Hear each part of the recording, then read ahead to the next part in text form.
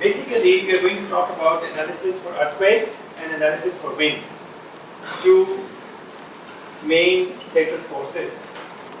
And this is the summary of topics that we will talk about. I don't want to discuss this, we will go straight ahead. First of all, let's start with earthquake. Basically, based on the type of earthquake that we want to design, based on the probability of occurrence, based on what we are going to do for that earthquake, we can divide it into magnitude as well as probability of occurrence together into categories. And these are the categories that you often see, total categories, and we will concentrate on few of them. We have strength level earthquake, SLE, maximum probable earthquake, operational base earthquake, capability level earthquake, contingency level earthquake, safe level earthquake, maximum design earthquake, and maximum credible earthquake, MCE. These are different ways of calling the earthquake for the purpose of design. There are two or three very important, this should be not strength, please correct this one, service level earthquake, SLE. It's incorrect. Correct this slide, service level earthquake, I will also correct here, SLE. We are concerned with three of them, which are quite important. One is called the maximum credible earthquake. We can call it maximum design earthquake or design basis earthquake, DBE, MCE, and SLE, service level earthquake. So service level earthquake, design basis earthquake or maximum design earthquake, and maximum credible earthquake.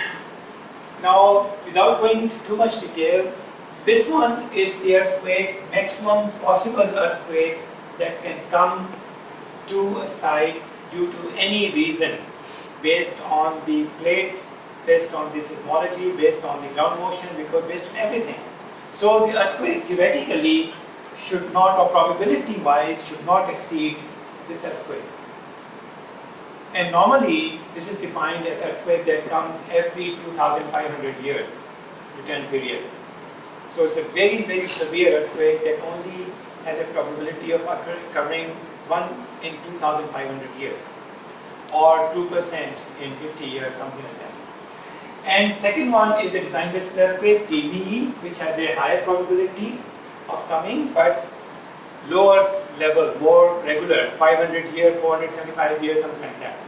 And then SLE is an earthquake that comes often, and it's a small intensity earthquake, maybe every 50 years or something like that, or even every 40 years. So we check the structure for these three levels and with different objectives, and we will go into the details later. Seismic analysis problem. Okay, let's get back to the root of the analysis. These are the four basic equations that we can see that define the equilibrium of structures. The first one is a simple string equation, like we talked about at the beginning when I started this course, that we have K, direct relationship between force and displacement, and stiffness is the constant, or so to speak, a constant. And we already know that this is not the right equation, because this, according to this, if the force is infinite, displacement will be infinite, right? Which is, or if the force is very large, displacement will be very large. And large means that if the force is 1 million tons, then displacement could be 1 million centimeters, right? Not possible. That means this equation is especially not true for earthquake, because earthquake forces can be very, very large, unexpectedly large. So this equation is not useful, much useful for us. Second one is linear dynamic equation, in which, first of all, this is, as you know, static and it's linear. Second is linear but dynamic. That means we are talking about forces which are changing by time, but the response to those is still considered to be linear. So the force in this case is now this side, which is changing by time, coming from earthquake, and internally this force is balanced by not stiffness and displacement, but also damping and velocity and mass and acceleration. You know that already. So the total internal force is a sum of these three, which balances the external force. Then this is also not enough, because this also assumes linear response for every structure. Then comes another nonlinear and static, but not dynamic. And this one says that this force and that force are equal, but there is a correction factor which comes because of nonlinearity. And this makes sure, this correction factor makes sure that this force does not become infinite. Because after some time, this force will start to become so large, it will start to cancel that. So you cannot apply any more force. So this will, in nonlinearity force, internal correction will make sure that the external force cannot go beyond a certain level and the structure will collapse. So no more force can be applied. So this is a nonlinearity of the structure which ensures that infinite forces or very large forces cannot be applied. So this correction, typically it is, so this is going to cancel that, right? Then we combine these two together and we come up with the final nonlinear dynamic equation, which is the complete description of the structure response. So we have all the dynamics and we have the nonlinearity and then we have the force. And this is the one that describes the complete response of the structure that we are interested in. And this is what we normally do at a Western level, or most people deal with that, but we want to deal with this, right, as usual. Now, this is an explanation, what is this correction, force correction coming in, the nonlinearity, and very important to understand this nonlinearity correction here. This is the linear response k q equal to f, which will go for infinity, right? But real response is red. So after some time, the real response will go like this, and actually it will come down and stop somewhere. So it will start to deviate from the linear response at some point, and at any given displacement, the difference between linear and nonlinear force is the correction factor. So as we go further, this difference becomes larger and larger. So this does not go as high as that, because nonlinearity will correct it. So we will get the real response, which displacement will keep increasing, but after some time the force will not increase anymore. And in fact, after some time, the force will drop, because this nonlinearity correction will become bigger than the force, right? So that is how the nonlinearity comes in and corrects the response to be realistic. This is unrealistic response, impossible response. This is realistic, real response. We are actually interested in red line. We are not interested in blue line anymore, because that's not real. For normal loading, it is not a big problem, because normal loadings we are dealing in this range. Forces are and the response are within, we are dealing around this area. So the difference between linearity and nonlinearity is not so much, so we can ignore it. Seismic is not like that. Seismic can go very large. And so this correction, if we don't apply, we will end up with an unrealistic design. So we need to understand this one. Now you might be saying that it's very easy. You have the blue line, you have the red line, you just find a difference, and that will be nonlinear part. So, but what's wrong with that statement?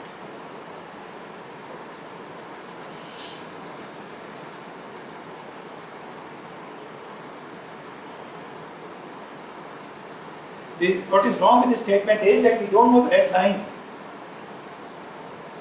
How can we find the difference between a line that does not exist? Because if we knew red line, we wouldn't need to worry about anything.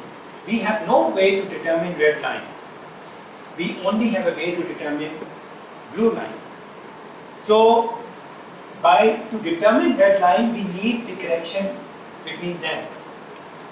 And to determine this one, we need to know the red line. So, which means that we are in a pickle, as I said, because we want to calculate something which requires pre-knowledge of that item, and that is what nonlinearity is all about.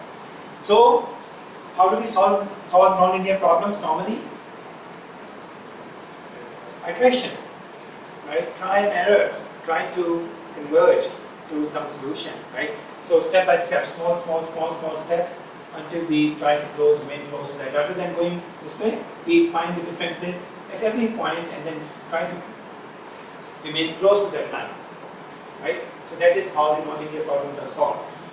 So we have this whole range of all the equations coming from, all the methods coming from combination of excitation, structure and response, and we get that 8 type of possible response that we can determine. And normally we may need to determine most of them or many of them to compare for different purposes.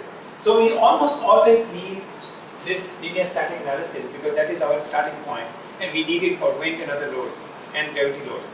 We often need nonlinear static also, push over another method, and so on. And this is the highest one that we need to do, right? So all of these are possible, just require more work, more knowledge, more understanding. The difference is, if all of you are here and I give you a linear, I ask you to do a linear analysis of a structure, all of you must come to almost the same response because it's a single equation. But if we are doing this one, it is quite possible that all of you will come up with a different answer for the same problem because nonlinearity and dynamics is highly complex. Many options to variables or paths to choose from, and we may not come to the same conclusion. That is why the reliability of the nonlinear dynamic analysis is very low, unless we understand what's going on. And that's why we will talk more about it, how do we improve the reliability of these methods. So if you can do it one time does not mean that is your answer. It may not be the answer. In fact, most often it will not be the answer. So we normally need to do 9 times and then take the average, or 27 times or more. Same analysis, different time, different number of times, and then try to get the results from there. So this equation is the one that we are interested in now. This equation is a comprehensive equilibrium equation which covers, if I can say, so you remember in the previous course we had a similar equation for cross-section analysis, and I said that cross-section, that equation can cover every cross-section, shape, material, combination, and it doesn't matter what we're talking about.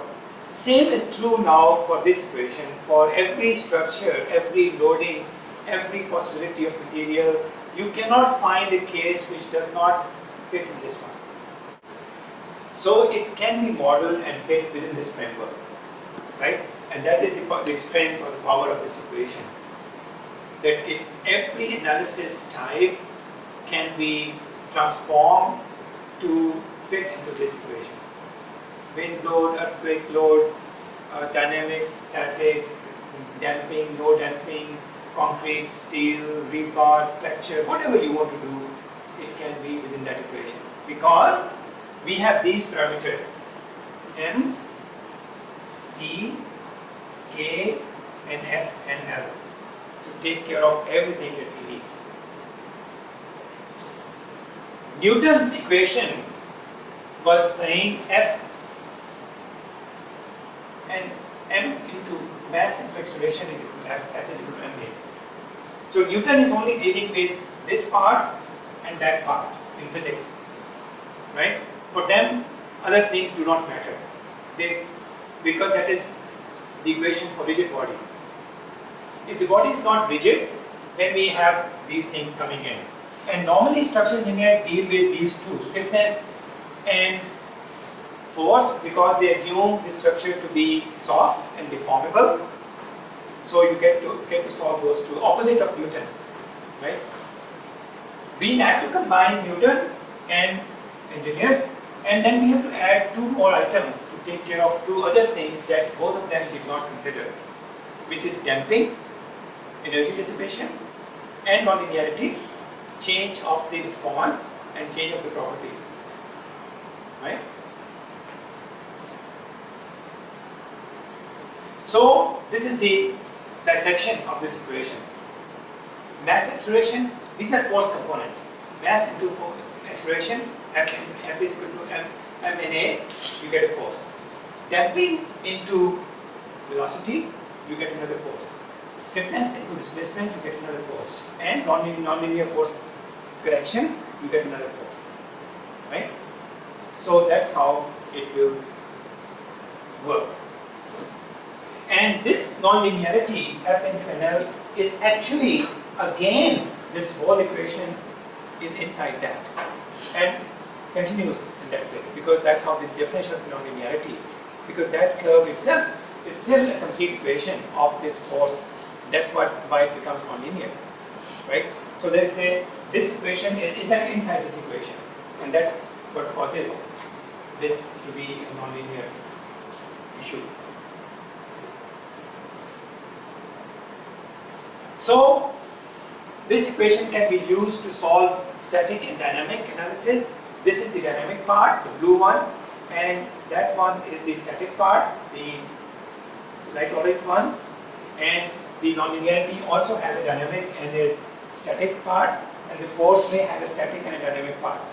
So that's how you can visualize the equation into dynamic and static components. So if the force does not change by time, you can eliminate this one, you can eliminate that one, and you can eliminate that one, and you come to the static nonlinear or static linear equation, right?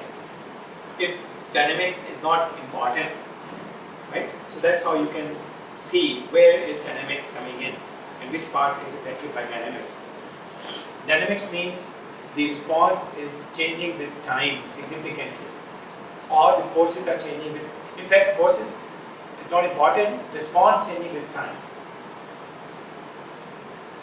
So static excitation, dynamic excitation is the one that creates the response, right? Most of the excitations are actually dynamic in nature. They will change in time. Light load we consider to be static, but actually it's not static.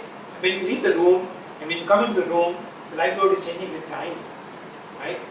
So when car is moving on a highway, on a bridge, the light load is changing with time, so it's not really static. So in that, say, that is why when I'm saying that excitation is not the only criteria to determine whether we need dynamic analysis or static analysis, because excitation do change with time. Almost everything changes with time. Temperature changes with time, even dead load changes with time. So the main parameter to see is the response. If the response changes rapidly because of that, then it's a dynamic problem. If the response does not change rapidly, what is mean rapidly? It's a broad term. Quickly, right? How quickly? Right? It's a very interesting. Some people say, oh, if the dynamic part of the response is less than 5%, then you can consider it static problem. But then that requires me to determine the dynamic part first and then neglect it later. So what's the point? I already determined the dynamic part. Why should I neglect it? 3% or 2%, doesn't matter. I already determined it. So that definition does not really work very well. So typically we say that, okay, if the response is changing slowly, we can consider it to be static. That means it's longer than a few seconds. Dynamics is typically of the order of seconds, not minutes, not days. If something is changing in seconds or less than a second, then it has a dynamic impact. Otherwise, it may not have. Right? Linear and non-linear. So blue is all linear and non-linear is here. And out of that, damping can be non-linear, stiffness can be. So within this non-linear component, the primary sources of non-linearity are damping and stiffness. Stiffness is highly nonlinear. Damping can be linear or nonlinear. So this force component and the force itself can be kind of nonlinear. Right? The application of force may not be linear from 0 to full force. Right? Not applied uniformly in equal intervals. Maybe in the beginning it is applied a little bit, then suddenly applied a lot, then applied slowly. Right? So it becomes a nonlinear application of the load. It may be applied slowly. Today it is like this, tomorrow becomes 10 times, then becomes 3 times less. Right? So it's a nonlinear load application, but it's static because it is applied over a day, not immediately. Earthquake, on the other hand, is both nonlinear and dynamic. Right? So that means its earthquake forces generated by the ground motions are highly dynamic and highly nonlinear. One time they are positive, the other side they are negative. So the variation is very large. So when we are dealing with earthquake, we are dealing with a highly nonlinear, highly dynamic response and force. Stiffness, the main culprit in this whole problem is stiffness. Just now we said stiffness is a constant. It is hardly a constant. I told you many times, stiffness is not a constant. Right? Modulus of elasticity is not a constant. It's a wrong term. We should never call them constant. They do not remain, they change. Right? So stiffness changes. You have seen this slide before also in the last course. Material stiffness has a linear and nonlinear part. First linear, then nonlinear. Section properties linear and nonlinear. Cross-section geometry linear, nonlinear.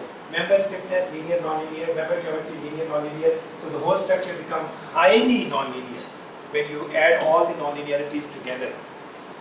Right? Especially reinforced concrete. So to treat stiffness as linear is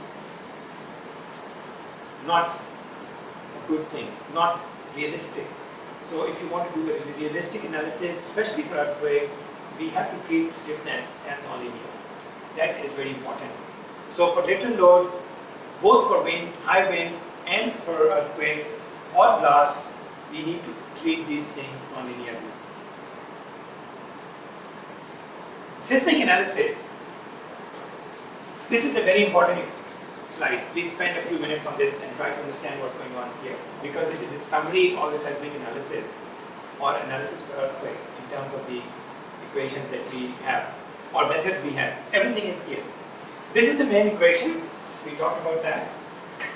This equation can be applied in many ways to do many types of seismic analysis that you will be required to do or that you can do. First of all, you can use only this part and this part, and you can say equivalent static analysis, the one that the codes use. You apply the force earthquake as if it is a force acting on each floor, and then you do the analysis for those forces. That is called equivalent static analysis. Forces coming from earthquake, equivalent, not real, applied at the floor levels, and we do the analysis. That is what the codes normally do, or the minimum things that we do. So these two parts of the equation can give us this method. Then we could come up with another equation by taking this part and this part and this part, and we say this is pushover analysis or nonlinear static analysis of the kind called pushover. That means we are pushing the structure with very large forces but doing it slowly. So the dynamic effects are taken out, but the large force and nonlinearity are kept intact. So we push until structure falls down, not elastically, but non-linearly. So we can do pushover analysis. Pushover means that we push the structure over until it falls down, but you do it with a one-directional, slowly applied loading to simulate the collapse.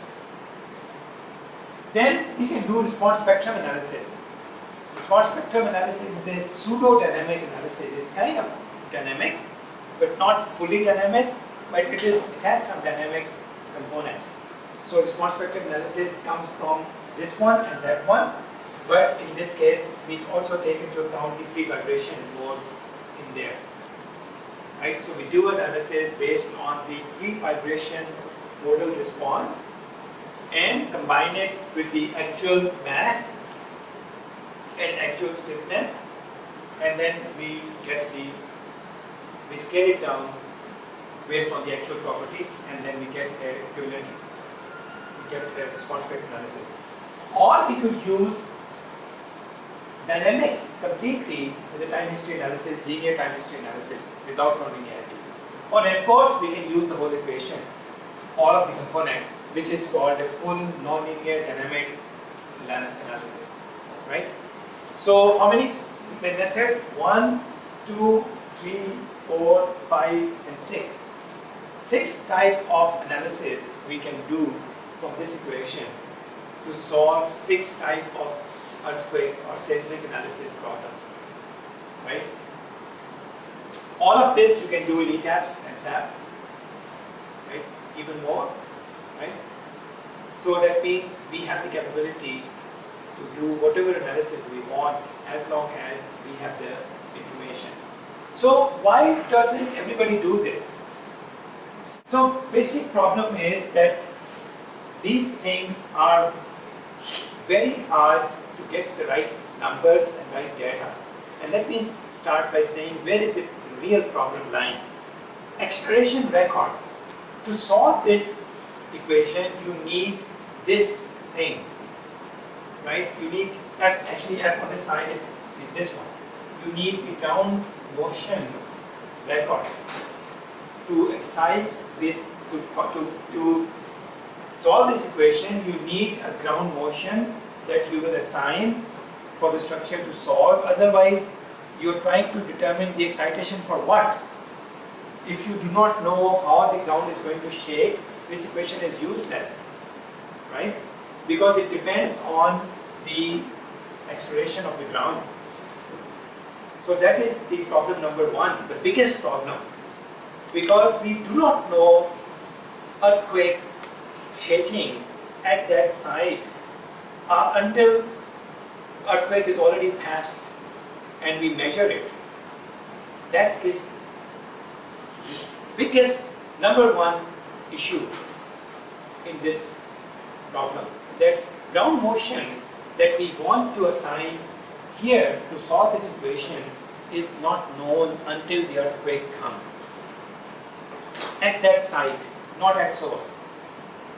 So as you know, earthquake travels from there and modified by the ground and this and that and that and that, and finally comes here, then the ground is shaking, then the foundation comes, the foundation is shaking, and then the structure is shaking, right? So we don't know what is the shaking at the foundation level of this structure. Problem number one. Problem number two, we do not know, like I said, what is damping? What is damping, by the way? Can anybody say? How do you know? What do you know about damping? Dissipation of energy in the structure. Dissipation of energy in the structure due to the friction in the joints and strain or Right. Many things. So damping is a complex phenomenon. We do not know what is causing damping. It's a material damping, it's a modal damping, it's a friction damping, it's a yielding damping, it's a fracture damping, it is what? So damping is a complex phenomenon, and we do not know where is the damping coming from and what is the value of damping. No idea. Actually, least known parameter in this equation after ground motion is damping. Next one is stiffness, nonlinearity. Some of you people said nonlinearity in material, nonlinearity everywhere. We do not know all of those numbers. So which means basically the equation is beautiful, but we don't have this data correctly. We don't have the data for nonlinearity correctly, and even the mass can be estimated more or less correctly. So basically the problem lies with three parameters: ground motion, damping, and nonlinearity. And these are the ones that make this equation up. So if you take them out, nothing is left. So we have an issue with that. And then the final issue is to tools to do this program. They cost a lot unless you pirate them, which is not good, right? So if you want to buy these programs, not everybody can afford them. $10,000 for ETABS, for example, right? Not every designer can afford it. So they don't have the tools, they don't have the training, they don't have the data to do this one. And they're not getting paid enough to do it. So there are many other factors, social factors also. But technically these are the issues. I don't want to repeat this, I'm sure you all know, right? So just to remind that this is important for us to determine the single degree and multi-degree freedom and the response from there. Okay, forces generated by earthquake. Earthquake, as you know, is one of the force which is not a force, it's a displacement. And force is generated by the structure, it's not an applied force. Unlike any other force, earthquake force is not a force applied to the structure. It's a displacement applied to the ground or to the foundation, and because of that displacement, forces are generated. And this is where the whole trick lies in earthquake or seismic design, that this force is not an external force. It is generated by the structure itself. So the problem for generating the force is the structure itself, because it is generated by the structure. It is not coming from earthquake. Earthquake is a cause, but not the primary parameter to determine the force. The force is being generated by the three things inside the structure: mass, damping, and stiffness, and nonlinearity. So in fact, there is no force coming from outside. Displacement is coming. So theoretically speaking, the structure can choose not to generate any force because of that displacement. Right? And what is that called? Base isolation. You can isolate the base of the structure from the ground, that you let the ground move and you don't let the structure move, and no forces will be generated. So actually the structure has a choice not to generate any forces because of earthquake by isolating its base. Zero force is generated in that case, no matter how strong the earthquake is. Right? So that means we can have a situation easily, okay, not so easily, but we can have a situation in which the earthquake forces on a structure are zero. So anything between zero force to a fully connected elastic structure, we have all the options in between. So the trick on earthquake design is not to generate too many forces in the structure. Control the forces generated in the structure. That is the key to seismic design, because if you let the forces be generated, you may not be able to design for them.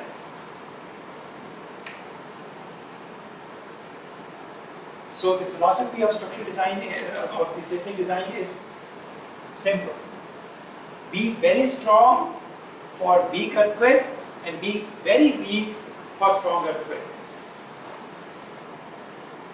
So if the earthquake is small, you are strong enough, you have enough strength, go with it.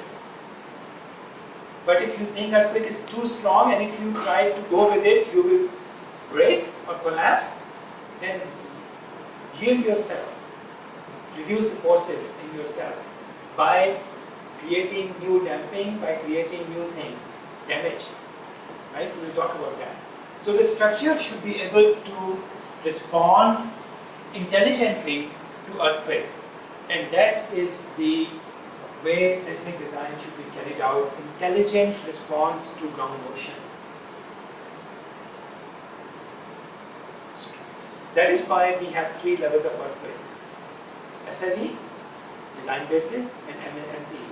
For SLE, you respond as the earthquake wants you to respond, elastically, so no damage, no change. After earthquake is gone, the structure is perfect. you still use it. If the earthquake is stronger than that, it's a design vessel earthquake, you let yourself crack a little bit, and if you crack a little bit, stiffness will reduce. Stiffness will reduce, the stiffness force component will reduce because force is generated by the structure. So if the stiffness is reduced, internal force generated by stiffness component in that equation will reduce. Increase your damping. So that damping will reduce the force because the proportion is inverse, right? Mass you cannot do much about. So the structure should be intelligent to change its damping and stiffness properties based on the level of the earthquake. And if this earthquake is MCE, maximum credible earthquake, then just do whatever you like, just don't fall down. And after the earthquake, people may have to come and demolish the structure, but it should not fall down during the earthquake. After people go, then it's okay. That's the key. That's why 3 levels of earthquakes are needed. That's why 3 different approaches are needed. And that is what was demonstrated in 2 earthquakes. I keep giving that example, maybe I'm sure Dr. Penning gives that example also. Haiti earthquake and the Chile earthquake. You know about that, right?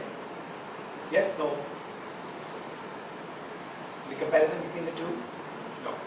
Haiti earthquake came, 200,000 people died, every building collapsed, they were brittle, every building tried to respond to the earthquake. It was a strong earthquake, but not the strongest. The Chile earthquake, after a couple of months, was about 500 times stronger than this one in terms of energy release. But Chile buildings were designed properly. They have a very good design methods and codes and strict control, just like Japan. And after that earthquake, few people lost their life, very few. But most of the buildings got damaged so much that they had to be replaced. So $15 billion of damage occurred, but not many people died. So the structures responded intelligently. They collapsed themselves, they damaged themselves, allowing the people to escape. And after that, the structure had to be demolished and built again. Okay, that's a financial cost, but human life was spared. That is the purpose of the building, right? Of course, now people are saying that is not good. If the building should also not, the economic cost should also be less. That's another story. Same thing in Japan, 9.0 Richter, almost close to the maximum possible 10, right? Hardly any building collapsed. If there was no tsunami, there would be no damage. Buildings swayed, you must have seen videos, swaying like anything, but not collapsing, right? They have isolators, they have dampers, they have all those things installed in the buildings that prevented the buildings from responding in the building. So they have many things. So the point is, and I'm sure Dr. Penning shows you that table with the 3 things that shake, right? This is the same thing. So response of the different buildings to the same ground motion is not the same. The force generated in each structure is not the same for the same earthquake on the same site. That is the key. So as a designer, you have the ability or the power to control what forces will be generated in your building. It is not that you have forces to design for. You have a motion to design for. And that is the understanding that many engineers do not have. They think earthquake is a force. They're trying to design the structure for a force. In fact, earthquake is a motion. We need to design for the motion, not for the forces. Forces are generated as a result of the motion, and we can control that. So that is another key, as you might say, to earthquake response is that we control the demand of forces, not use the forces that you calculate. And this is again showing you the effects of them. This is a very good book, by the way. You people should get it. The 2 pictures that I took from this is, I think, by an Indian author. Very nicely done book. I will tell you. Huh? No, not Chopra. No, it's not Chopra. This is Murthy, Vivian Murthy or something like that. It's a very good book on understanding earthquake response. And some of my diagrams are taken from there. I have the name somewhere. You will see it later. It's available freely on the internet because it was published as a government-sponsored project, so it's free. So basically, we have this system: mass, stiffness, and damping, and you manipulate, and then this is shaking. Force generated here is, so this is a mass which is moving. The force generated here is controlled by these two things: mass and stiffness. Stiffness and damping, assuming the mass does not change. So you can do something about stiffness, you can do something about damping, and you can control the force. That's the bottom line.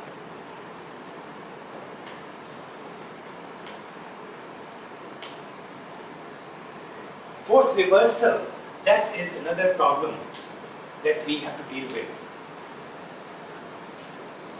Unlike many other forces, gravity forces, which are applied only one time and only applied down, seismic force and also wind force, they are changing direction all the time, very, very rapidly, right?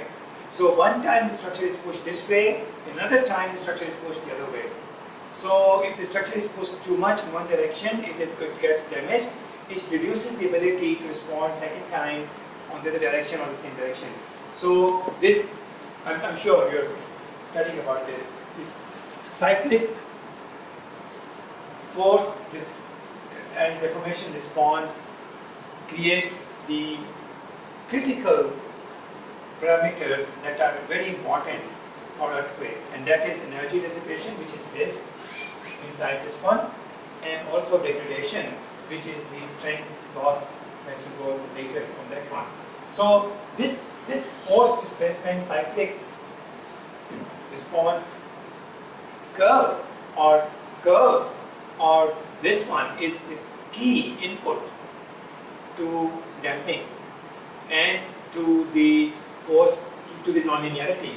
So nonlinearity is determined by this one, as you can see from here. This is nonlinearity, and this loop determines damping, right? So nonlinearity and damping are interlinked, but this is only part of the damping. There are many other dampings, right? This is the damping which is coming from the nonlinear energy absorption and degradation, but there are other dampings which also need to be considered, right? So damping is a complex stuff, difficult to understand and difficult to interpret and put the values. Artificial dampers, modal damping, this and that. So, but anyway, so basically we need to know this as an input to the program. So that program can, so input will come from each member, each material, each section.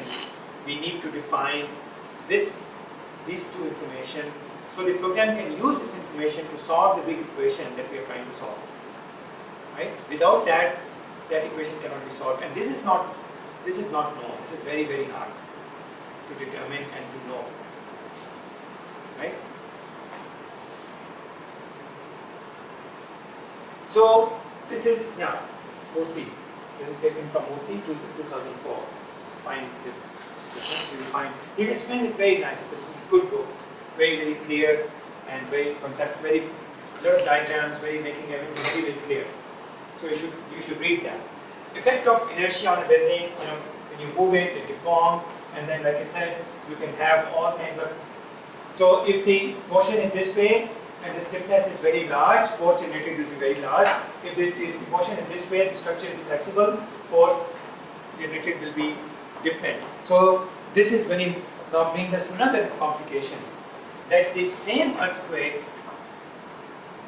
on the same structure can produce different response or force in two directions or different directions, because the stiffness in the two directions may not be the same, and damping may not be the same. So the response is not the same. So the force is not the same. So that means earthquake coming from this direction, different force. Earthquake coming from that direction, different force. Earthquake coming from diagonally, different force. So same structure will generate different forces in different directions for same earthquake motion, because its stiffness is not the same in every direction. As you can see, different stiffness in this direction because the wall, same wall in this direction is very flexible. So which one will be larger force, here or there? Which force will be larger, this direction or this direction? Obviously, if the stiffness is large, force will be large. If the stiffness is small, the force will be small. It's very simple.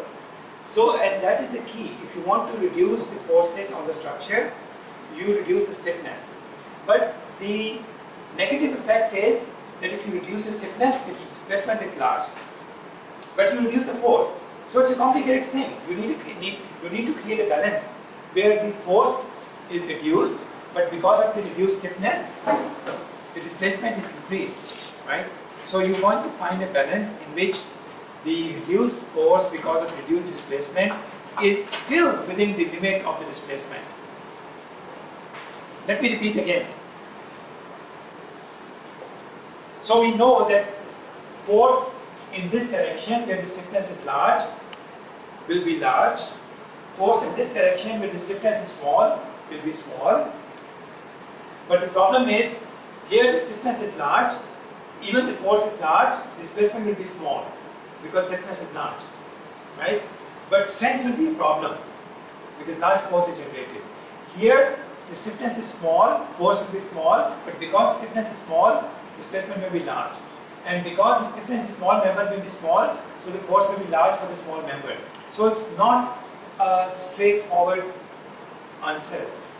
If you reduce the stiffness too much, displacement will be too much, which may not be what you want, because too much displacement is not acceptable. Which means we have to control both at the same time. We have to control the displacements and we have to control the forces. So we have to find a system in which the force is also reduced and displacement is also not increased. Right? That's where damping comes in. That can help us do that. Reduces the force but does not reduce the stiffness. So instead of reducing the stiffness part of the equation, we reduce the damping part of the equation by increasing the damping.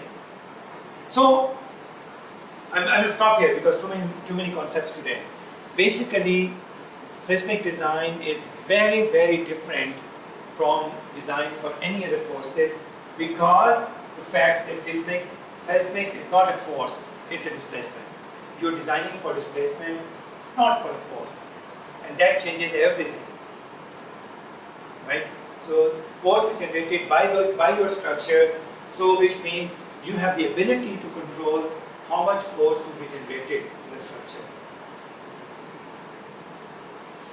Any questions?